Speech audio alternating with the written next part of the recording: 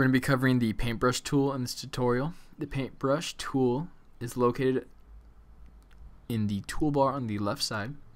It looks like a giant paintbrush. The shortcut is the B key on the keyboard. So let's select that. And what this allows you to do is it allows you to draw or paint on your artboard.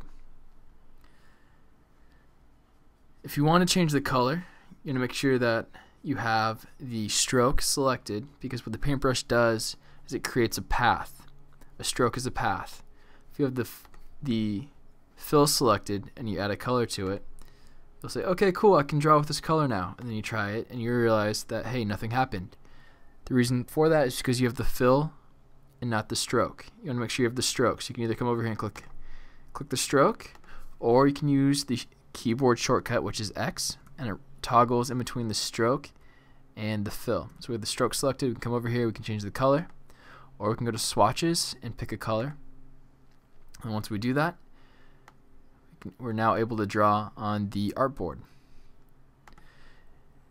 Alright, so that's how you switch the color. Now come over to the panels on the right side and you'll see something that looks like 3 paintbrushes, also known, sometimes it will also say brushes next to the panel depending if you collapsed it or not. So if you collapsed, just pull it out, you can see it says brushes.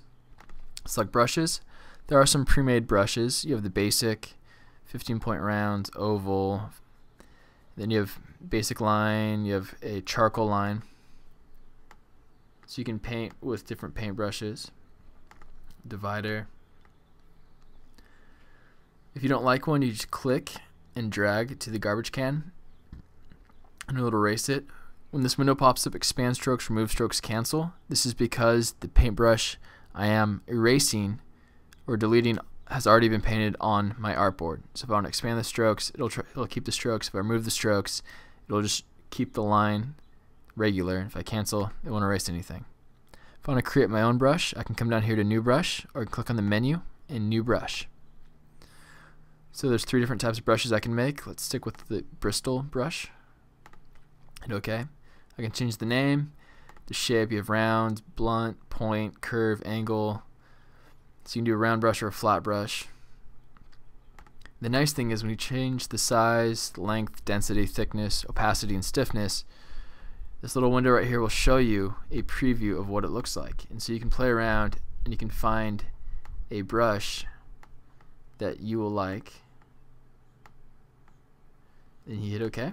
Once you do that, it automatically adds it to the brushes panel, and then you can paint with it. In addition to that, in the brushes window in the panel, there's a little icon on the bottom left corner. It says brushes libraries menu. If you click that, you can see there are pre-made brushes. You have arrows, artistic, border, bristle brush, decorative, vector packs, and Wacom 6D brushes. So just kind of explore here and you can see different things that pop up. So let's go to borders and you can do decorative.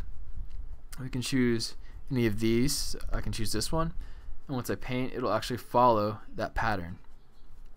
If I want to delete it, I can just click the X in the top left corner, go back and choose a different brush.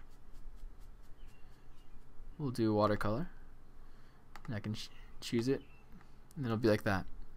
Alright, so this is how to use brushes and change color using the fill and stroke.